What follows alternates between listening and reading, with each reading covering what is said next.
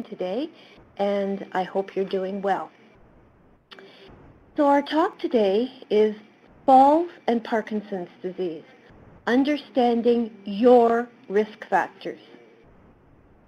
One of the most commonly used phrases we say when we are offering support and reassurance to those individuals who reach out to us is, "You are not alone."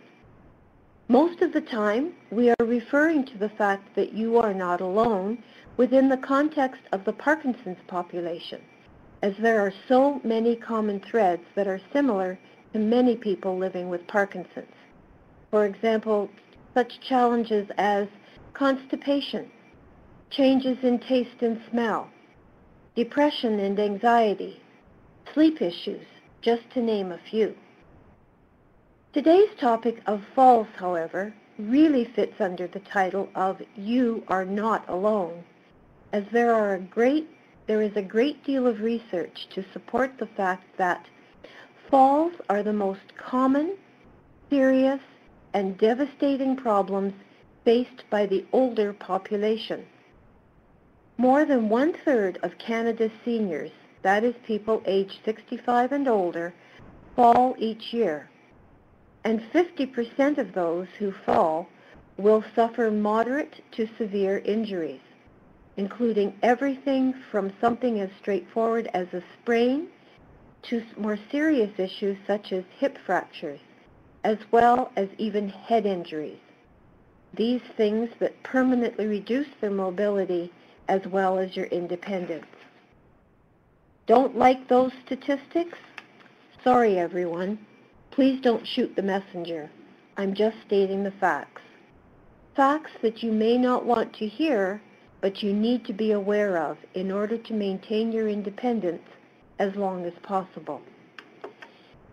So given the fact that as we age, the chances of us falling becomes greater, we also need to factor having Parkinson's into the equation.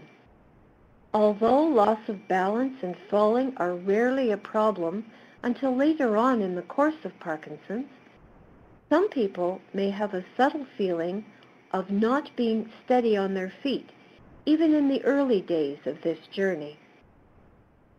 For some people, turning around quickly or trying to stand on one foot to pull on trousers or put on socks or stockings is enough to alert them to the fact that they need to be more careful with things that they used to take for granted. Imbalance may be more noticeable when walking on an uneven surface, like cobblestones, for example, or when you're getting jostled in a crowd, or even getting up from a couch. You may find yourself leaning to one side, and getting up from an awkward position, such as kneeling while gardening, may alert you to the fact that you have some balance issues. As Parkinson's progresses, balance problems may become more serious, and people may fall without any obvious reason, such as either lightheadedness or double vision. Please note that as with everything else in discussions of Parkinson's, just because you read about it or because I mention it does not automatically mean it will happen to you. But I would be remiss and negligent if I didn't provide you with this information. You may not have any of these difficulties, but forewarned is forearmed. Before I go any further about the loss of balance, I ask myself, so what exactly is balance? It may seem obvious, but I think it's worth mentioning because it's not quite as straightforward as it may seem at first, and it's not just standing up on your own 2 feet. Simply put, balance is our ability to maintain an upright position in any given environment, including uneven surfaces, in low or changing light conditions, or even on moving surfaces. I don't know about you, but if you've ever been out to the airport and been on one of those moving walkways, Sometimes I know I find my balance a little uneven, as it's out of my depth perception. I'm not moving, but the walkway is, and sometimes that makes me even feel uncomfortable without having Parkinson's. The ability to maintain balance depends on information that your brain receives from three important and different sources. I don't know about you, but I hadn't really thought about balance in quite this way before. The first source is your eyes. Your eyes are sensitive to light and detect movement around you. You rely on information received from your eyes to help you to orient yourself to your surroundings. The second source is your muscles and joints, which are sensitive to stretch as well as to pressure. Nerve impulses come from the neck, ankles, and feet, and are especially important and give information to your brain about the amount of body sway you have in relation to the ground, i.e., are you standing on an uneven, moving, hard, or soft ground? All things that we need to know when it comes to keeping our balance and staying on our feet. The third source relating to balance is your inner ears, which are sensitive to head movements and allow for clear vision when you move your head. So basically, what I'm trying to tell you is that your balance system includes all the senses of your body. The brain gathers information from all of these areas at the same time and sends messages to your muscles to control your movements and prevent you from falling.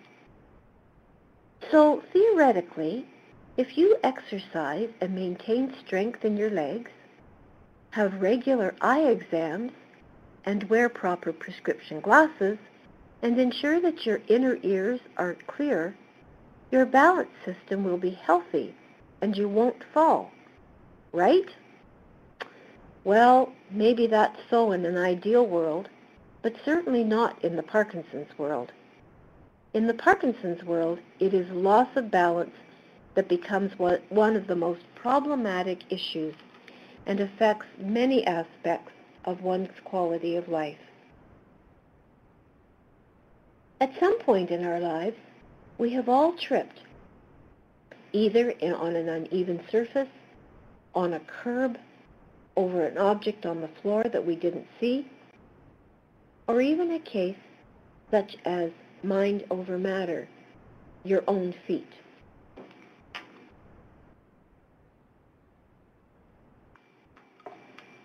Sorry, my throat's a little dry today, so if I stop once in a while to get a drink of water, please forgive me. So as I was trying to say, we've all had a problem with tripping at some point, and even in a case such as mine, over my own feet. Most of the time, we are able to catch ourselves or grab something in order to break our fall, or hopefully be able to prevent the fall altogether. This ability to react quickly is an automatic and inborn response to an external stimulus that occurs with enough speed to prevent falling, commonly known as a reflex.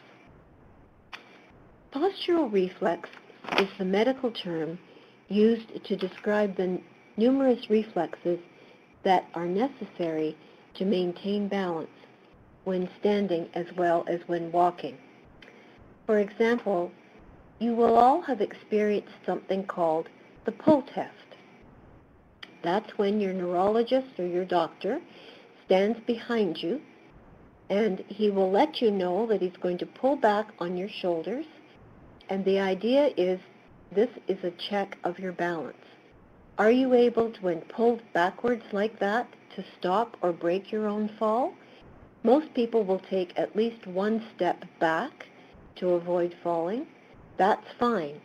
But if in the process of a pull test you lose your balance, that is a sign to the doctor that your balance is really impaired. I recently overheard a neurologist who was listening to his medical students and his neurology students describe a patient's symptoms, and when the students said, "She has a history of falls," just as though they were describing the color of the patient's hair, the neurologist looked at the students and in an exasperated voice said, "You do know that adults do not repeatedly fall down without a reason, don't you?" The student's response was, "Oh, I guess we should investigate that further then." And I thought to myself, "You think?" Sorry, I digress again. Back to the automatic reflexes. So you may be saying to yourself, "I'm not falling, so how do I know if I have a balance problem?" The reality is that most people acknowledge a balance problem only after they experience a fall. Understanding potential signs of balance problems will keep you from becoming a statistic. So, as you are listening to the following items, make a mental check of the number of signs that you recognize that happen to you on a regular basis. So, this is how do I know if I have a balance problem? Can you identify with any of the following statements? Just in your mind, or if you have a piece of paper, check off the items that may apply to you. I have a tendency to touch walls or furniture when I walk around my house. I avoid walking on uneven surfaces like grass, sand, or on ramps. I feel my body becoming very tense when I am in a standing position or even while I'm walking. I feel unsteady when I need to go to the bathroom during the night. I feel imbalanced when I shower and or when I wash my hair, especially when I close my eyes. I feel uncomfortable about my balance when I'm in crowds, when I'm at the grocery store and walking in the aisles, or when I'm getting onto an escalator. I feel I must walk much slower than my usual speed. I notice I have a tendency to keep my feet far apart when I'm standing or walking. I feel I need to look down all the time in order to keep my balance. I have a lot of trouble negotiating curb steps or stairs. I avoid moving my head when I am standing or walking. I feel a sense of imbalance after moving my head when I am standing. I am worried about doing my usual activities in the same way. For this reason, I find myself now that I tend to avoid going out in case I get into an environment that makes me feel unsafe. I feel an overall decreased sense of self-confidence. If you have checked off 4 or more of these statements, you should discuss this with your healthcare providers, as I would say this denotes that you have a balance problem. Falls occur for a variety of reasons, some of which I will discuss now, as the most important thing is to try to differentiate the cause or causes of your falls, since different causes may require very different treatments. I will be very frank with you that falling is a very difficult symptom to treat in Parkinson's patients, since it often responds poorly to medications, especially later in the course of the disease. Having said that, it is difficult to treat falls is not a reason just to give up and accept the inevitable. I'm going to repeat that sentence again because I think it's an important one. Having said that it is difficult to treat falls is not a reason to just give up and accept the inevitable. There are some coping strategies that can be implemented to help you deal with balance problems. But first things first, let's look at some of the most common causes of falls. Let's look at difficulties with walking, as that is often your first clue that your balance is compromised. Like all the other signs of Parkinson's disease, walking problems emerge gradually, slowly but surely. At first, walking may be quite normal, and then people begin to notice mild alterations. It is very common for the person with Parkinson's to be oblivious to those subtle changes.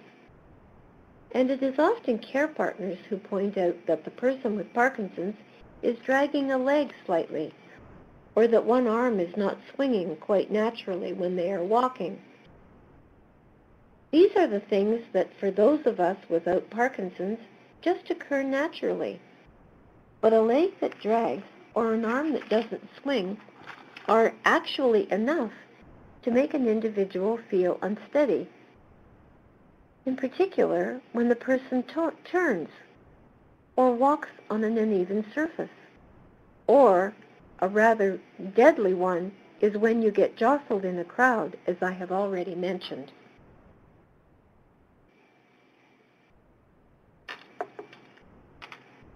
As I have said before in previous talks, human beings are finely tuned machines and are put together holistically when the sum of our parts is dependent on each part working normally. In other words, it doesn't take that much to upset our equilibrium or our apple cart, whatever you choose to call it. So continuing on with issues of walking, another clue that you might be developing balance issues is the speed at which you walk. Are you feeling that you need to be more cautious than you used to? Or have you just started to walk more slowly? Recently, a person with Parkinson's told me that they used to be the fastest walker in the group, but now they are the slowest and are having increasing difficulties keeping up with others. Does that speak to the actual slowness, or is it just because they're being more careful? Actually, probably both. Also, as problems with walking become more serious, people with Parkinson's will walk with a kind of shuffle. That is when you take a short stride in which you don't raise your feet far enough off the ground. This is where real problems with balance can come up, which frequently do result in falls, particularly when you are trying to turn. If your balance has become significantly impaired, you may fall with very little apparent reason. I know I have talked about the symptom of freezing in my past and previous talks, but I do need to mention this phenomenon again now. As when people freeze in combination with having trouble with their balance, they are definitely more likely to fall. So just to refer and refresh what the term freezing is, this is when people feel that their feet suddenly are glued to the floor, and it is extremely difficult and sometimes actually impossible to lift their feet to take the next step. This form of sudden arrest of motion is called a motor block, or freezing. Freezing seems to affect walking more than other activities, and is especially common, 1, when a person first starts to walk. Example, when you're getting up from the bed or out of a chair. It is also common when people with Parkinson's, number 2, when you have to change the direction in which you are walking. Freezing also occurs, this is number 3, when you turn around from a standing position, such as at the sink in the kitchen or in the bathroom. And number 4, freezing occurs when you try to walk through a narrow space, such as a doorway or on and off an elevator, for example. I just want to take a minute at this point to relate the things I've just talked to you about to your real-life experiences when you go for your appointments with your neurologist. I can't tell you how many times I've heard people say things like, "It's a waste of time going to see my doctor. All he or she does is ask me several questions which I don't see any relevance to, and then they ask me to go out and walk up and down the hall. Turn around and come back. Good is that?" Actually, these tests tell the doctor a great deal about your symptoms and how you are doing. They are looking for things like, do you swing your arms when you're walking, or is one arm just kind of hanging down at your side? They're also looking at your stride length, or, for example, do you shuffle, or do you drag one foot, or is the length of your step quite short? Another thing they're looking for is, how do you handle having to turn around and change direction? Are you unsteady? Do you take tiny steps, several of them, in order to come back down the hall? Or do you actually get stuck and have a tendency to fall?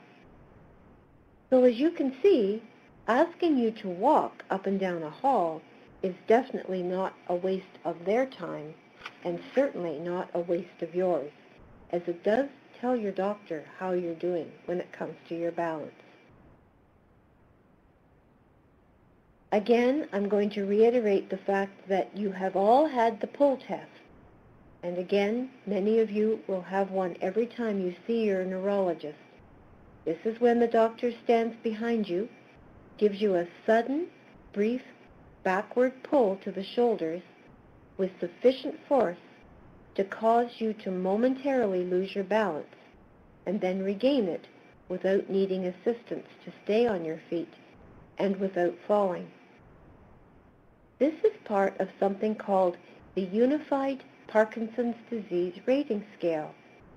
It's a scale that's done for people with Parkinson's by their doctors all over the world, and it is a test that doctors around the world do as part of their examination for people with Parkinson's.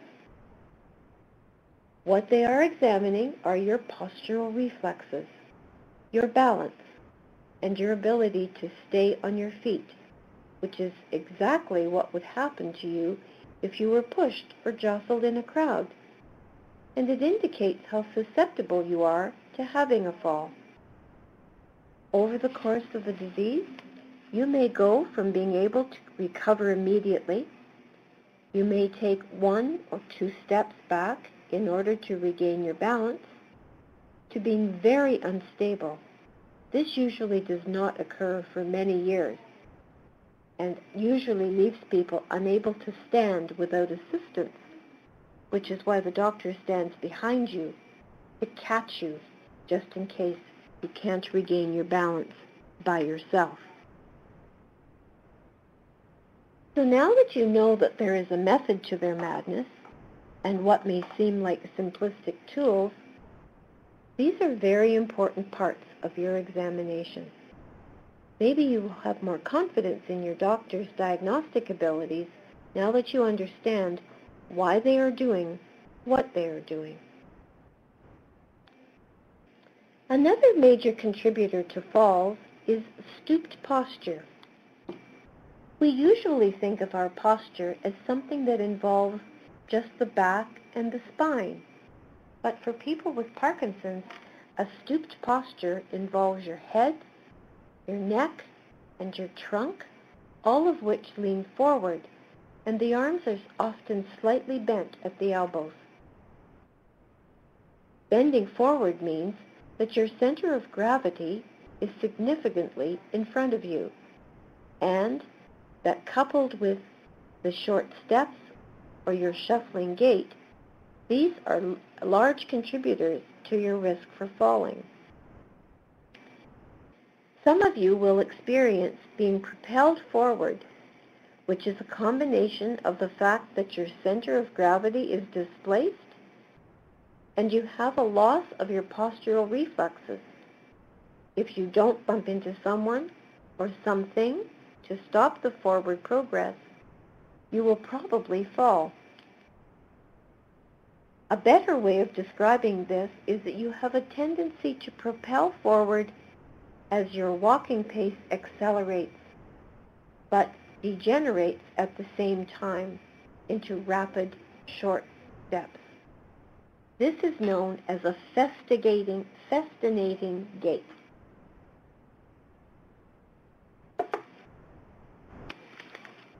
A very common trigger for a fall is when a person with Parkinson's pays attention to something in their environment while they are walking. This may be something as simple as responding to a question or trying to reach out to pick up something. For those who have problems with walking and poor balance, the brain is not capable of handling more than one task efficiently at a time. So it stops paying attention to the walking and concentrates on the second task, with the result that walking deteriorates, and this may very well lead to a fall.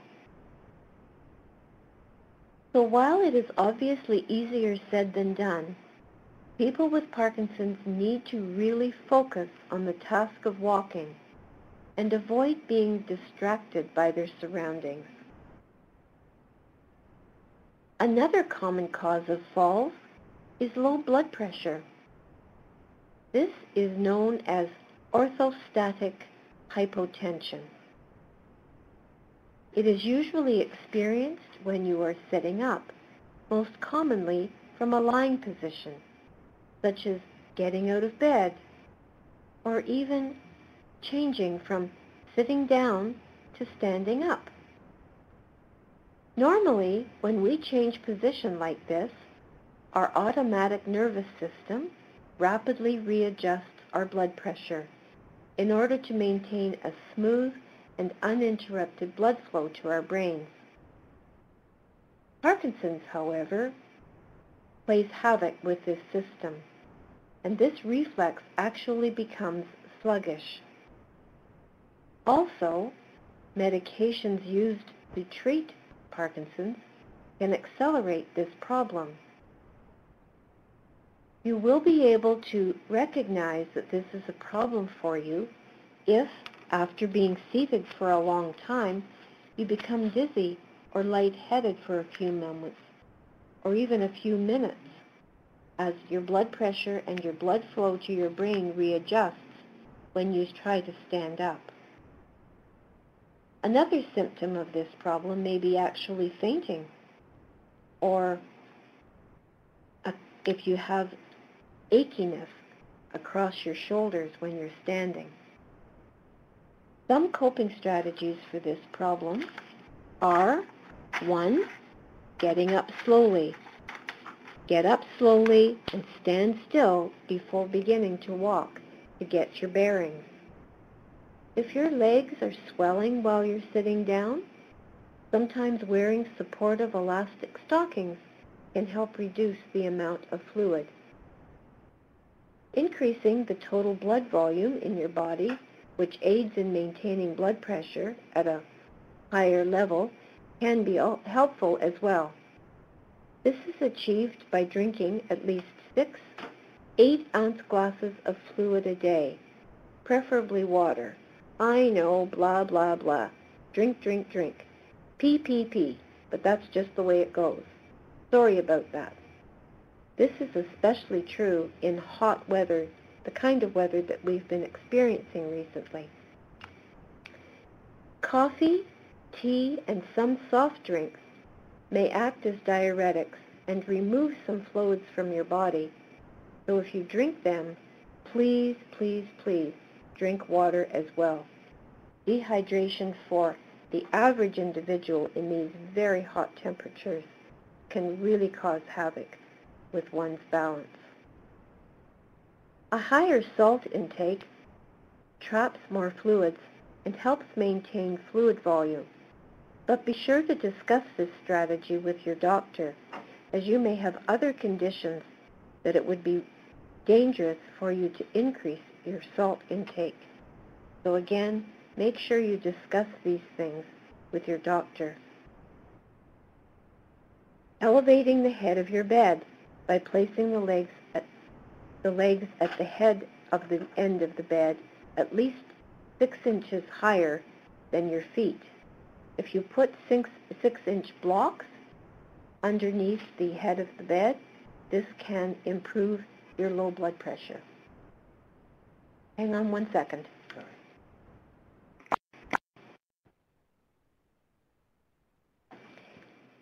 Some individuals with Parkinson's may have been taking medications to decrease high blood pressure prior to their diagnosis. We know that for some people with Parkinson's, blood pressure is lowered, and on top of that, some anti-Parkinson medications decrease your blood pressure. So your doctor may need to reevaluate all your medications if you have orthostatic hypotension and allow somewhat higher blood pressures to avoid excessive drop in your blood pressure when you're changing positions. So for example, if you're already taking water pills and other medications that relax the blood vessels, you may want to discuss this with your doctor, as these can increase your ability to have this problem with massive drops of blood pressure. Once again, I must caution you, please do not make any changes to your medications without consulting your doctor first. I'm just trying to relate some facts that I know impact on your ability to be able to not fall, but at the same time, do not suddenly stop taking, for example, your high blood pressure medication because of what you have heard here today. Make sure that you consult with your doctor before you make any medication changes at any time. As I just mentioned, some Parkinson's medications can cause dizziness and lightheadedness. So at least you get some warning and put coping strategies in place, such as getting up more slowly. However, if there is no apparent reason for your falls, and you are falling with either very little or no provocation, just falling spontaneously, this raises other issues, as these types of falls may happen so quickly and with so little warning that you may have no time to brace your arms for protection and injure yourself. Mild injuries, such as cuts and bruises, are very common, but head injuries and fractures of hips and wrists and arms, etc., are also quite common, and what was once only mild consequences can quite rapidly turn into severe ones. Being more careful sometimes doesn't help, and that isn't enough to prevent serious injuries. But for those of you who fall frequently, you may even have to go to wearing a helmet, an elbow or knee pad. It may not only be useful, but necessary, as the subsequent injuries that occur as a result of fall, including hospitalizations, bring with it a whole new set of problems that I identified in my June presentation. If you are falling for any reason, understanding that balance issues and falls do not respond to medications Getting involved in a falls prevention program is an excellent idea. Physiotherapists can teach you new movement strategies to use in rising from a chair or a bed, how to roll over in bed, how to turn around and change direction safely while walking. I know you won't want to hear this, but if it is unsafe or perhaps impossible for you to walk unassisted, you may need to start using an assistive device, such as a cane, a walker, and maybe eventually a wheelchair. Be safe rather than sorry. I realize that many of you are reluctant to even contemplate using any kind of a device, as you see those aids as a symbol of the final loss of your mobility and independence. However, these devices allow you to do things that you are afraid to do, such as go out to a mall, go shopping, go to concerts for entertainment and other events. And you are becoming more and more isolated because of your fear of falling. If this is the case with you, you might want to swallow your pride, increase your confidence and your risk of falling, and start living again. Walking poles are a great idea when it comes to falls prevention. There are companies that sell walking poles. They have walking clubs. They will teach you how to use your walking devices. And a lot of people, with or without Parkinson's, use walking poles on a regular basis. And they are extremely, extremely beneficial when it comes to keeping your balance. I have spoken to lots of people who are falling, and rather than use any kind of a device, they have restricted all their activities as one way of trying to prevent falls. Though this might sound tempting, this is likely to increase more problems than it is to solve them. Your joints will become more stiff and your muscles will be weaker, both problems which can increase your risk of falling because your body won't be used to moving and maintaining its balance when moving. This is necessary when moving is necessary, which at times it is each and every day. So don't stop moving just because you might have an increased risk of falls. Find a way to make yourself more safe. Of course, it wouldn't be a lunchtime chat with Sandy if I didn't mention the word exercise. The more fit and active you are, the better your body is able to respond to the demands placed on it, meaning that you will be less likely to fall and injure yourself. But of course you all know that, right? There are so many aspects to falls that I can't go into everything today, but I have tried to hit on some of the most common problems and coping strategies. I want to touch on just a few tips to help you reduce your risk of falls around your home. There are many things in the home that could be hazardous and make you more likely to fall, including slippery floors, loose carpets, and general clutter. Here are some tips as to how to reduce the hazards in your home.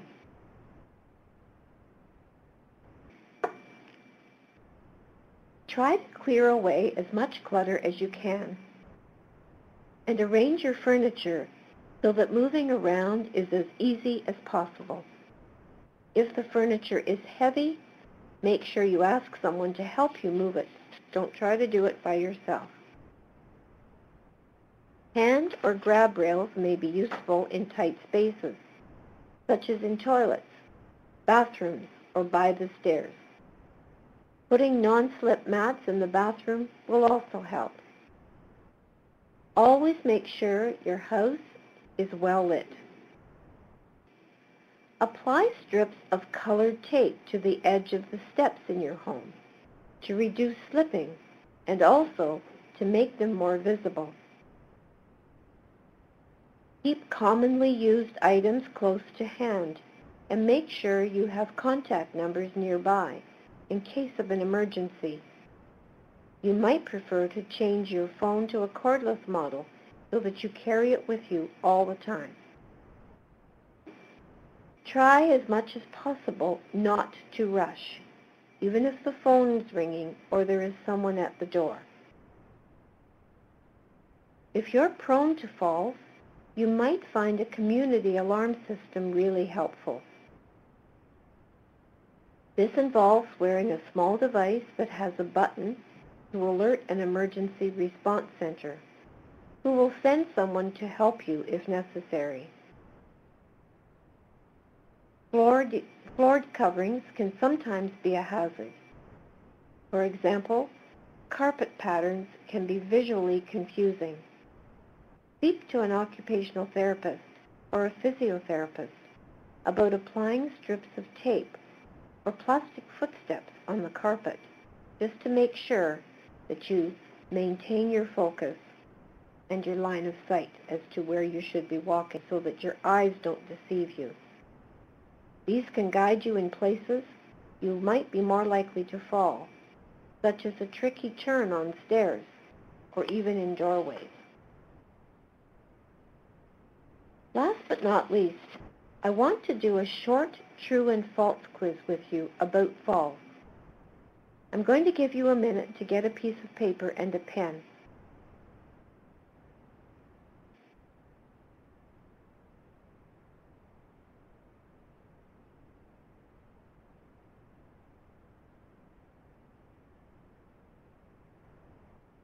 Okay, hopefully you've had a second now. You've got a piece of paper. I want you to put a T or an F beside the statements I'm going to make, and let's see how you do. Ready? Let's go. This is going to test your knowledge about falls. So these are all true or false. First, every year, 1 out of 3 elderly people falls. True or false? Most falls result in a serious injury. True or false? If you fall but do not injure yourself, this is not considered a fall. True or false? Dizziness is the main cause of falls. True or false? Most falls occur in the bathroom. True or false? After a fall, you should acknowledge that you are not afraid and limit your activity to prevent another fall. I'm going to repeat that because I didn't say that one correctly. After a fall, you should acknowledge that you are afraid and limit your activity to prevent another fall. True or false? Vision changes occur as a normal part of aging. True or false? Vision affects our balance. True or false? Our sense of touch sensitivity does not affect our personal safety. True or false? Falls can trigger fear. True or false? Only the frail elderly are at risk of falling. This should be a no-brainer. True or false? Falls are not preventable. True or false? Okay, let's see how you did. So the first question, which was, every year, 1 out of 3 elderly people falls. The answer to that question was true. Every year, 1 out of 3 people over the age of 65 falls. The second question is false. Most falls do not result in serious injuries. Falls are the leading cause of hospitalization, and many can lead to serious injury and even death. For most people, however, the worst consequences of falling is emotional. It is embarrassing to admit that we've had a fall. Number 3 is also false. If you have a fall but do not injure yourself, this is still considered a fall. You should assess your risk factors that lead to the fall so that you can take positive steps to prevent further falls. Number 4 is false. Tripping, not dizziness, is the leading cause of falls. 5 is true. Most falls do occur in the bathroom. 6 is false. After a fall, you should acknowledge it. Limiting your activity so that you can prevent another fall will definitely lead to further weakness and increase the risk of falling again. Increase your balance ability and your confidence through doing physical activity and consulting a physiotherapist. Number 7 was true. Vision changes occur as a normal part of aging.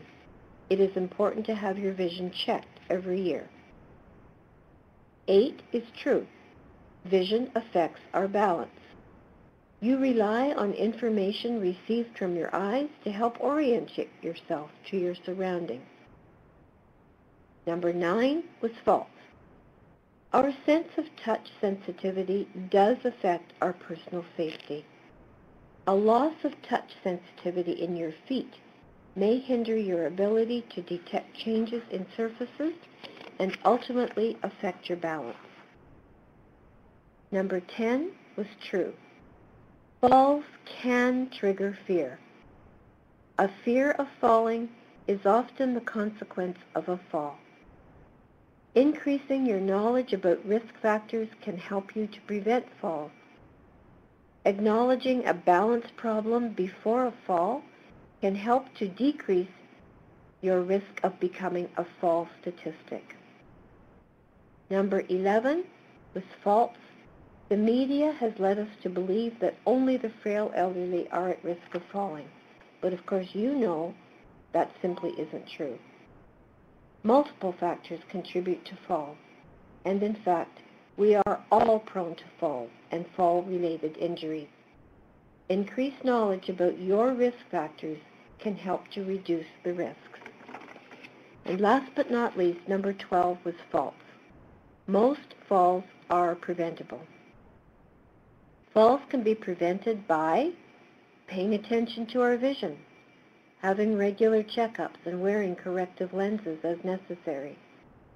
Make sure you use sufficient lighting and allow ample time to adjust to changes in lighting conditions, especially if you are going from light into a darker place. And keep your glasses clean, please. Risk factors: adapt your habits to body changes. Discuss your risk factors with your healthcare provider, especially a physiotherapist. Increase your activity levels to increase your strength, your agility, ultimately your balance, as well as your coordination. Always wear proper footwear. No flip-flops, please. I know it's hot outside, but please make sure you are wearing very safe shoes that will stay on your feet without you having to work at it. Again, understand your potential signs of balance problems before you become a fall statistic. So how did you do? Bet you know more than you thought you did. Well, that's all for today, folks. There are handouts pertaining to balance, falls and freezing, and an in-home safety check for the asking, I should say. Give me a call. Again, it's 416-227-3375, or write to me at sandy.jones@parkinson.ca. I'll see you in October the 13th.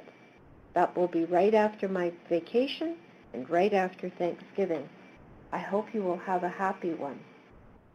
The topic of October's presentation is research.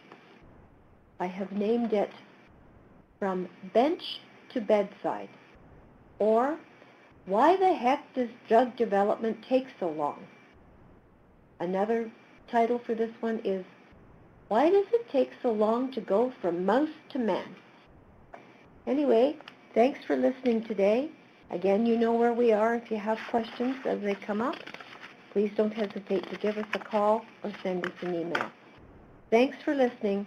Take care, everyone, and bye for now.